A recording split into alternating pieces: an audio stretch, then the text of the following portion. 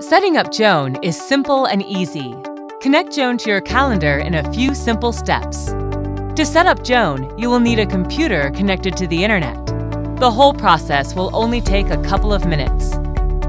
After unboxing, visit Joan dashboard at connect.joanassistant.com. Choose your hosting preferences and pair Joan with your calendar application. You'll need the user credentials of your calendar account. And if you're running the application on a proprietary infrastructure, you will also need permissions to manage your servers. Well done! Joan is now ready to use.